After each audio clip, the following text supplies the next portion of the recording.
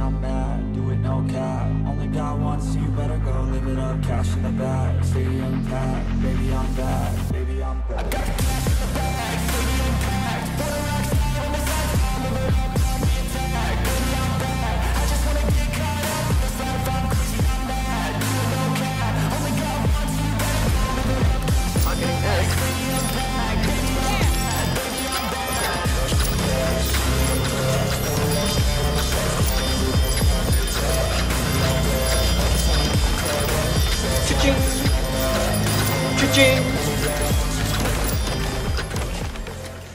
Hello guys, and welcome back to my channel. I'm Demon Berserker. Today we're going to be taking a look at the Copper Bank vault build here in Back 4 Blood. So in this build, we are concerned with one thing and one thing only: copper, and how we can amass as much of it as humanly possible. So this is really quite a powerful sleeper build, because with enough copper, you can essentially buy full upgrades on each and every level, making this one of the strongest cooperative party-friendly builds in the entire game. With plenty of copper, you can also ensure that players are sufficiently healed up between stages, as well as being able to buy medkits for the healers or by using Wallkits. That way you can remove that much unwanted trauma that has accumulated from taking damage, especially on the harder difficulties. Making sure everyone is topped up on ammo and grenades is another perk of this build, as well as being able to have a toolkit at hand for each and every level. This is even great for carrying randoms through the game, since having enough money can pretty much just ram through all the content. So with that in mind, let's get to it and break down the build. First up, we have Hazard Pay. Gain 250 bonus copper at the start of each level.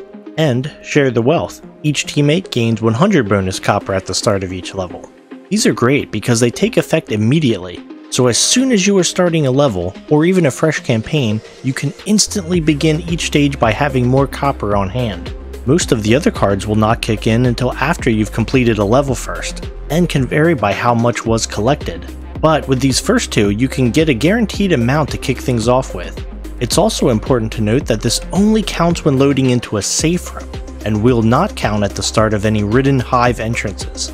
Then we have Copper Scavenger. You can sense nearby copper, more copper piles spawn. I believe this adds 2 additional piles of 50 copper into each level, and stacks per each player running the card. Additionally, the ability to sense nearby copper adds a blue highlight around them, so we can spot them easier hiding inside cars and other obscure places. This helps to make sure we are finding each and every pile hidden throughout the level, and are gathering as many as possible. Then we have Money Grubbers. Each time your team loots copper, you gain 3 additional copper up to 25 times. This may seem like it starts out low, but within just 8 piles you've already begun breaking over 100 additional copper, and it can actually start to skyrocket if you get a bunch within a single level, like if you use a legendary pipe bomb. Then we have Lucky Pennies. Whenever you or your team loots copper, you have a 35% chance to find 100% additional copper. This means that just over a third of the time we pick up copper, we actually gain double the amount. This was much less in the past, and actually received a buff as one of the most recent patches a while back. And we also have Bounty Hunter. When you or your team kills a mutation, gain 10 copper up to 300 per level. This one you could probably take out on the lesser difficulties. However, on Nightmare and No Hope, where there is an abundance of specials, this one really starts to shine, and you will almost certainly be hitting the max amount in each of the levels. We have Compound Interest. Each cleaner gains 5% of their total copper in each safe room.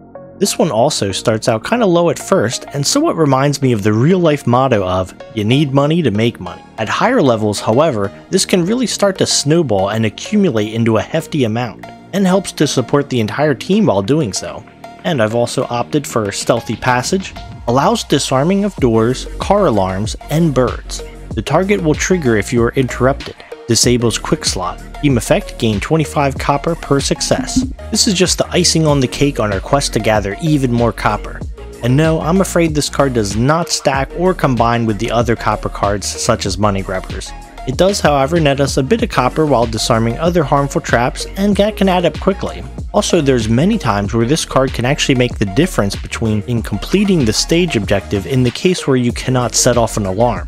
Sometimes there's a door or flock of birds in the direct path of where you're going, and that people would otherwise just shoot or set off, costing you the objective. But now we can instead disarm it. preventing us from losing the objective and gaining just a bit of cash for the team in the process. You also may have noticed I am using Carly for this setup as well. Although not required, her ability to perceive threats and alarms with a reddish glow can help alert us ahead of time and give us a heads up to make noticing and disarming traps a little bit easier.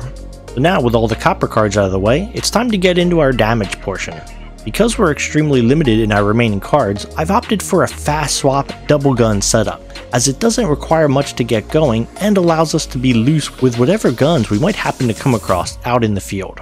So first up, we have Admin Reload. When you stow your weapon, it reloads. This is a core piece and must have in any double gun setup, as it negates all downtime of reloading. We can always be firing our gun while simultaneously reloading the other, creating a steady stream of firepower to push back the hordes. And then we have Ammo Stash. Your secondary weapons have unlimited ammo but reload 20% slower. Since we won't have as much space for damage in this build, we're going to be spraying out much more bullets to take down foes, and this helps to conserve just a little bit of the team's ammo supply.